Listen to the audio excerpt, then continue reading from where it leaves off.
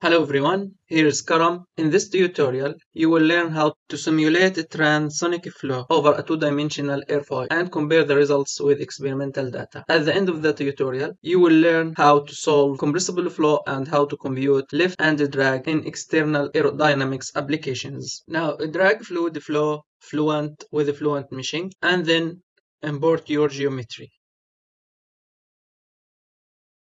After that, open the Fluent Launcher window, take double precision, and select for solver processes for this tutorial and click Start. First step, click on Import Geometry. Here we can see the geometry that I imported and the unit is meter. After that, click Import Geometry.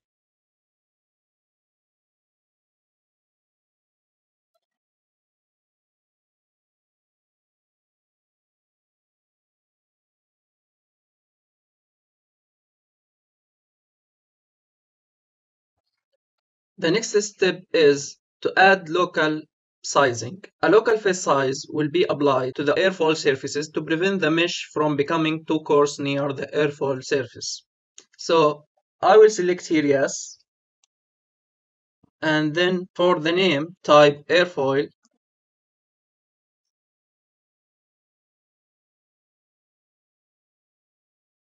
and the type will be face size, and then the target mesh size will be 0.015, and then select the phase zone label airfoil lower and airfoil upper and click add local sizing.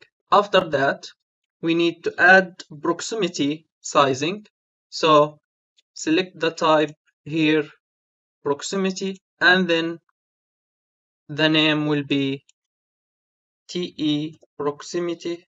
For the local minimum size will be 0.0005 and the maximum size will be 0.5. The cells per gap will be 2 and scope to edges, and the phase zone label will be airfoil TE, and then add local sizing. The next step is to create surface mesh. Set minimum size to 0.0005 and the maximum size 0.5. Regarding the size functions will be curvature, and for the curvature normal angle will be 12. And then create surface mesh.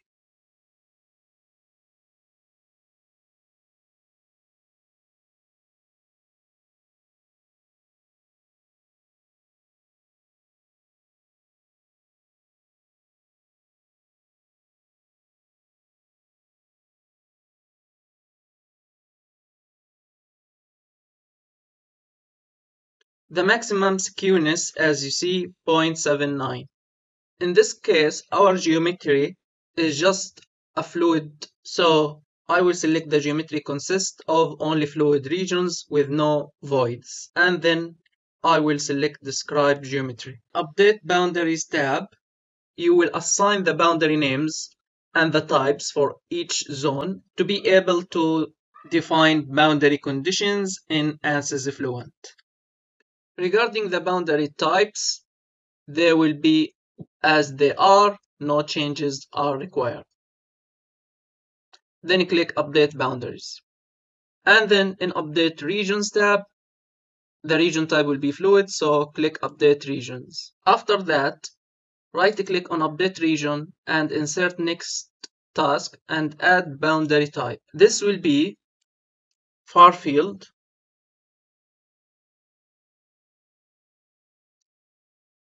and the boundary type pressure far field, and the zones will be this zone and this zone.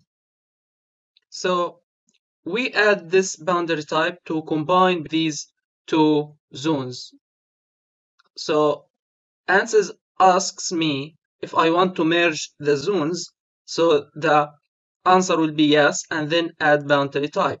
Right click on add boundary type and far field and select mark as updated. The next step to add boundary layers. So the offset method type will be uniform, and the number of layers will be 20, and the growth rate will be 1.2, and for the first height 2e for the power of -5, and click add boundary layers.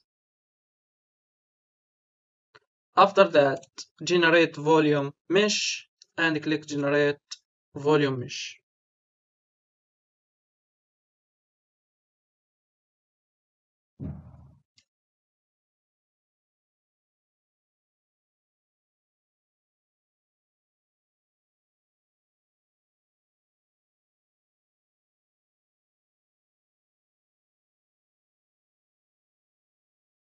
As you can see, the minimum orthogonal equality is 0.19, which is very good.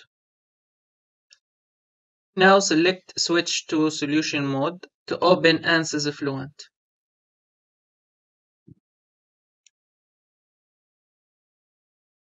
Now the first step in Ansys Fluent to check the mesh and make sure that the minimum volume is a positive number, and then you can check the quality. And after that, let us go to physics and take energy and set the operating pressure to 0 Pascal. After that, in physics tab, select viscous and select the turbulent model. So here we will select K omega SST. SST K omega model is always preferred for aerodynamic flows. The Reynolds number in this case is 12 times 10 to the power of 6. And then select press OK. After that, click material and select ideal gas for density. And then select Sutherland for viscosity. The Sutherland model for viscosity is well suited for high-speed compressible flow. Keep the default 3 coefficient method. And click OK. Change create and close. After that, we will define cell zones and boundary conditions. So go to boundary conditions, double click and select far field. Click edit, and the Mach number here for this case is 0.7 and the angle of attack is 1.55. So the flow direction is 0.99978 and 0.02079. Regarding the intensity and viscosity ratio, this will be 1 and this will be 1.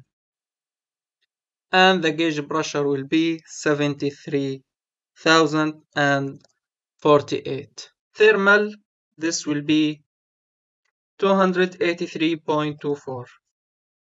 And click apply, close. No other inputs required for boundary conditions. Now click on methods and select coupled. Coupled scheme is recommended for compressible flows. Activate high order term relaxation and warped phase gradient correction. This was already activated by default because the mesh has polyhedral cells. The pseudo-transient and high-order term relaxation options often help to stabilize the convergence behavior.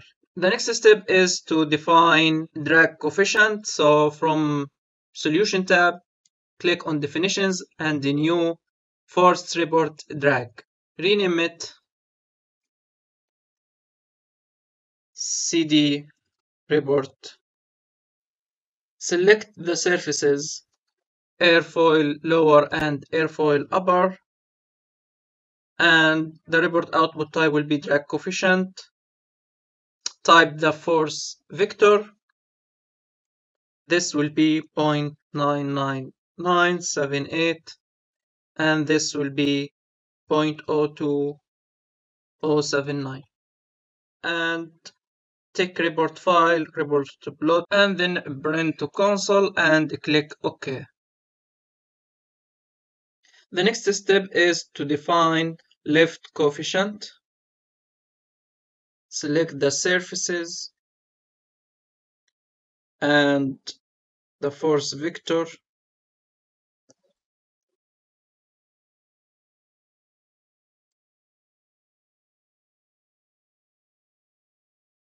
And click OK. Now double click on reference values and select compute from far field.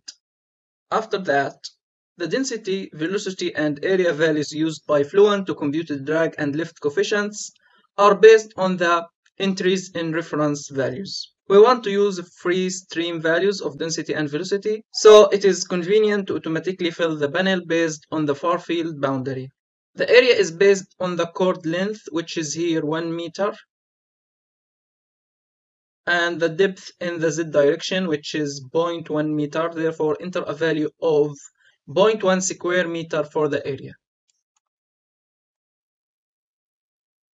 Regarding the pressure, this will be 73048, and the density will be 0.8984926.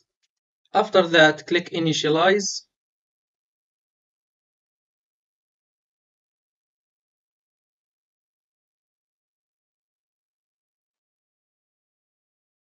Press Run Calculation.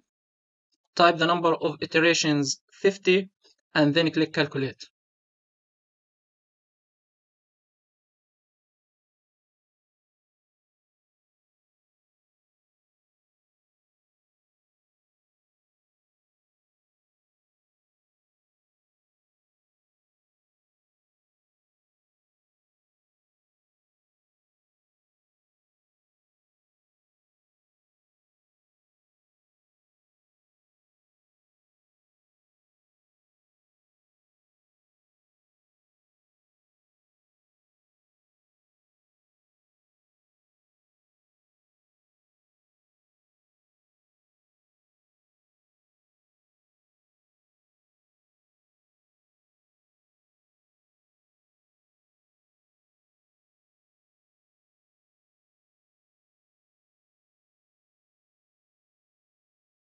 Now change the time scale factor to 10 and the number of iteration 100 iteration, and then click Calculate.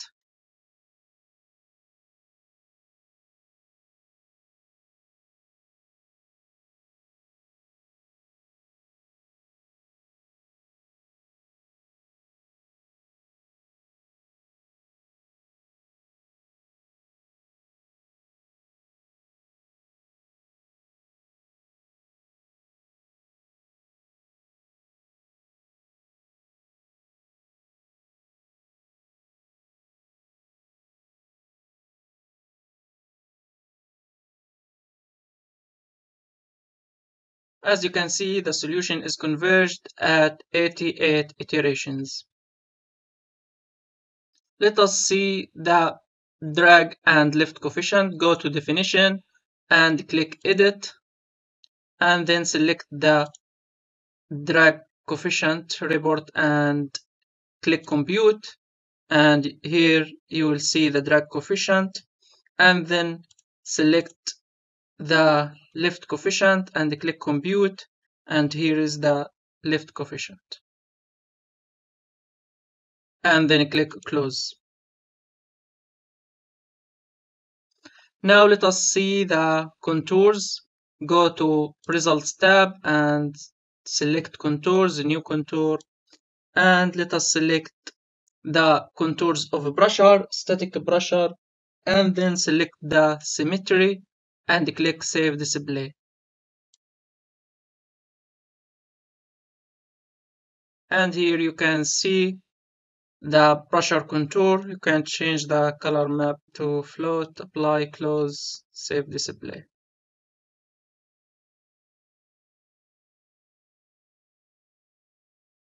And then you can select new contours and select the velocity and add symmetry and select float, apply, close, save display. And here is the velocity magnitude contour. Also, you can see the Mach number contour. So go to velocity and select the Mach number at the symmetry, color option, float, apply, close, save display. And we have finished here.